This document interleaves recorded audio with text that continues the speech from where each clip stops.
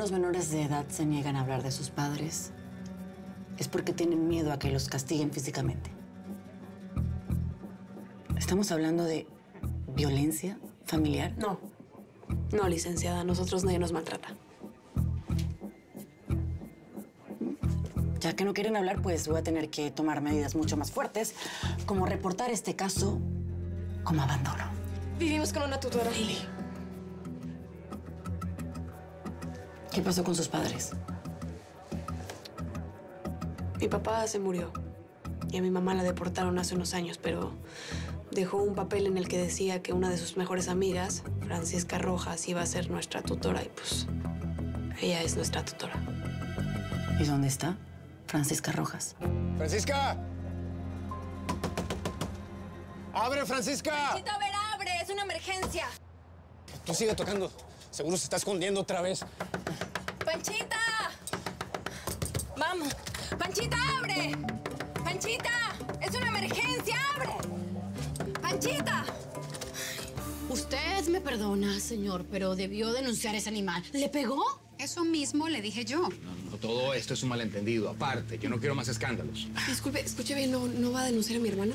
Él no, pero nosotros sí. Tus hermanos son unos desadaptados y tienen que encerrarlos. Él es solo una niña. ¿Ah? ¿Una niña? Una niña que se aventó a nuestro coche para fingir un accidente y sacarnos dinero.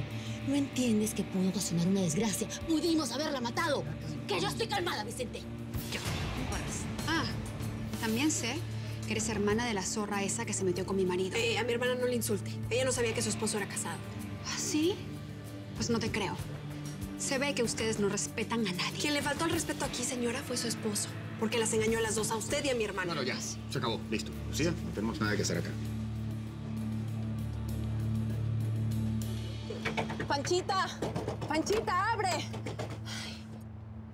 A ver, ¿y tú cómo hiciste? ¿Qué hiciste? ¿Rompiste una ventana o Eso qué? no importa, Rosa. El caso es que Panchita no está en la casa. Todo esto es mi culpa. Es mi culpa porque Julián le pegó a No empieces a buscar culpables, Rosy. Necesito que estés tranquila para que me ayudes a resolver todo este asunto. Patas, ¿qué voy? ¿Estás con Panchita? No. Patas, si no traes a Panchita pronto, nos van a quitar a Lili y a Julián. Panchita seguro está metida en el lugar de siempre, metida de cabeza en su maldito vicio. Vente, vámonos.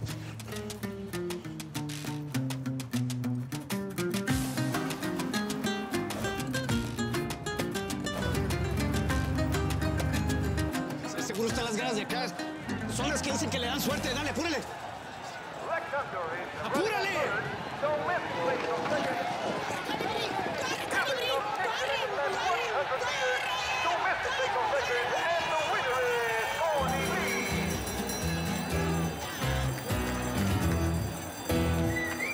¿Qué rollo? ¿Y la licenciada dónde está?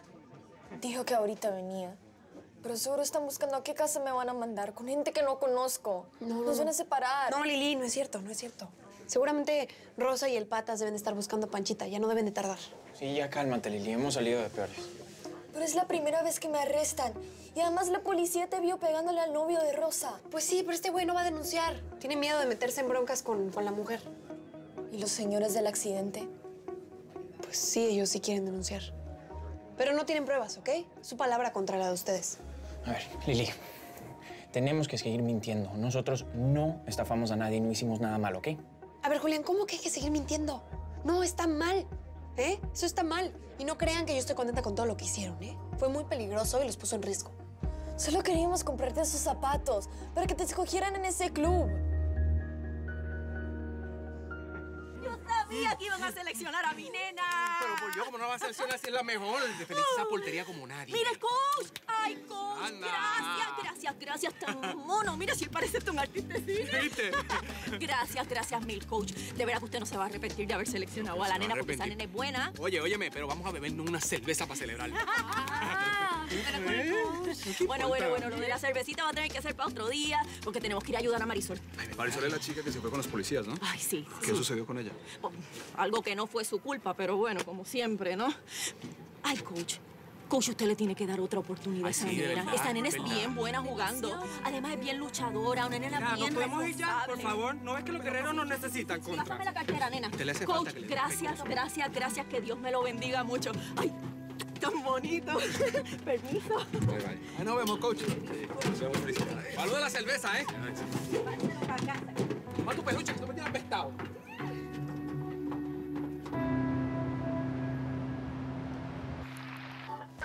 Presión que han soportado. Sí.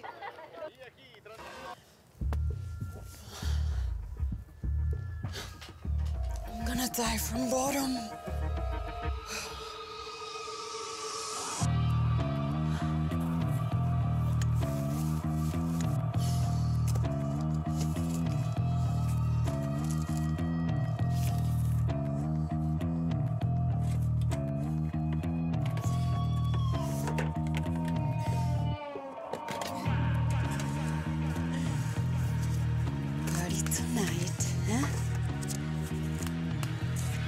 Gracias, mi gente.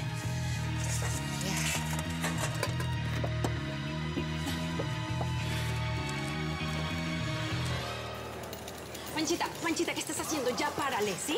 No puedo, ¿eh? Estoy en una racha ganadora. ¿Qué no escuchaste lo que dijimos? La policía detuvo a Lili y a Julián, Panchita. Gané con colibrí, voy a cobrar. Tus hermanos son menores de edad, no les va a pasar nada.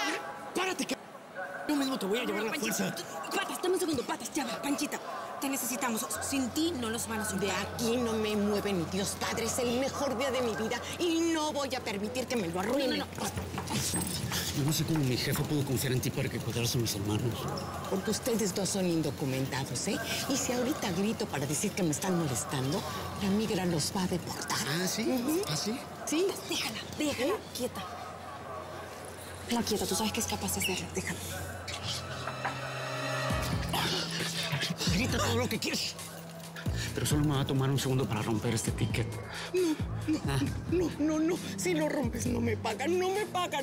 Entonces, ¿qué vas a hacer? ¿Nos vas a ayudar? ¿O vas a perder todo lo que ganaste hoy?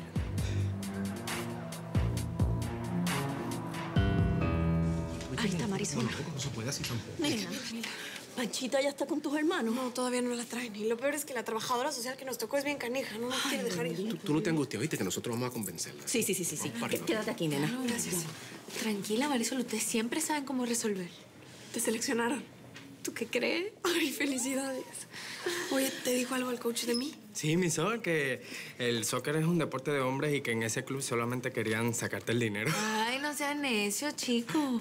Loca, el coach me preguntó por ti. ¿Le gustó cómo jugaste? ¿Eso quiere decir que le importa? Sí, hasta que tuve que salirme corriendo como una loca de la cancha. Tanto esfuerzo para meter a mis hermanos en líos y hasta el Patas fue a dar ahí. Todo es mi culpa. ¿Y como cuánto tiempo más van a dejar los nenes aquí? No, mi amor, eso está resuelto. Ya si la joven buena moza entiende que nosotros somos los vecinos y que nos podemos quedar con Julián y con Lili como sin nada, sin ningún problema. No puedo entregarlos a personas que no son sus representantes legales por seguridad a los menores. ¿A ti? Te van a meter a la cárcel por fraude. Llevas años robándole dinero al gobierno porque supuestamente mis hermanos viven contigo, los estás cuidando.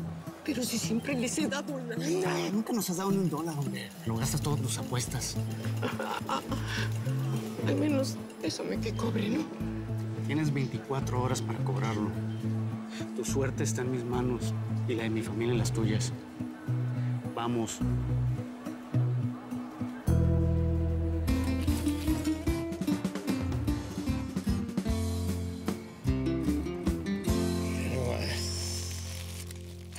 Chulas.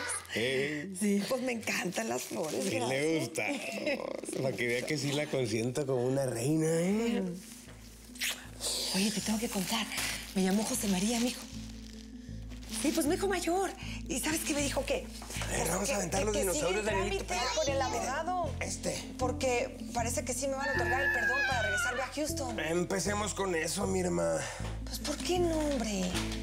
Imagínate, Danielito y tú podrían tramitar la visa de turistas y así nos vamos todos juntos para Houston. ¿Cómo ves? Ya te lo he dicho 1000 veces que la vida de mi hijo y la mía están acá y que no nos vamos a ir a ningún lado ni te lo vas a llevar tampoco. Pero espérate, es que... ¿Otra? Si mis hijos nos ven juntos y si ven que tengo una pareja que me apoya, pues eso sí me va a dar valor para decirles que tienen a su hermano. Mire, mi alma. Si usted se quiere ir allá, del otro lado, a solucionar sus problemas con la familia, pues ese ya es muy su asunto y yo no puedo hacer nada. Pero pues a mi hijo no se lo lleva. Vamos allá. Vámonos, claro que sí. Eso.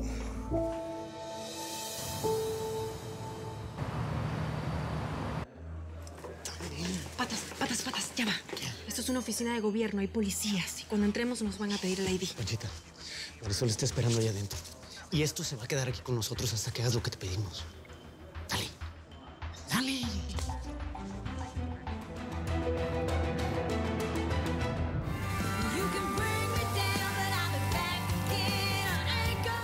Ashley, come on, check in here with me. Sure. Let's see. Let's see. Okay, thank you. Let's go. Ready? 1, 2, 3.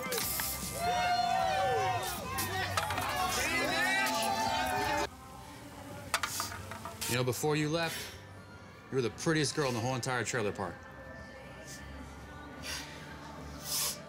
Heck, you still are.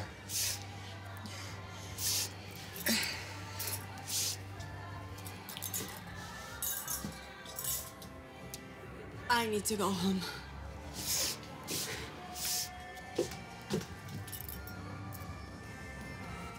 ¿Dónde hay que firmar para llevarme a mis chamacos? Porque sepa usted, licenciada, que yo los quiero como si los hubiera parido. No es tan fácil, señora Rojas. Julián agredió a un hombre. Sí, pero el señor no lo quiso denunciar. Yo misma vi cuando se fue del club y no quiso hablarle a los policías. También hay acusaciones de robo. Mire, señora, me preocupa mucho la actitud violenta de Julián. ¿Sabe usted si ha tenido peleas en la escuela? Pues basta con llamar a sus maestros para... No, sí, tuvo una pelea ayer, pero fue únicamente porque me quería defender. Y Lili, pues, es la mejor estudiante de su clase. Sí, es la mejor de la escuela. Tuve que presionar a Lili y a Julián para que me dieran sus datos. ¿Por qué no querían que me comunicara con usted? Porque no nos gusta molestar a mamá Panchita. Ella, pues, tiene la presión alta y está viejita. Sí, bien alta la presión, sí, es muy, muy alta. Estoy preguntando a la señora. ¿Por qué insistes en responder por ella? ¿Y usted? ¿Por qué se limita a repetir lo que ella dice? ¿Yo? Ay, no, se equivoca. No, para nada. Al contrario, mi experiencia y sus reacciones me hacen pensar que usted ni vive ni está a cargo de los menores de edad.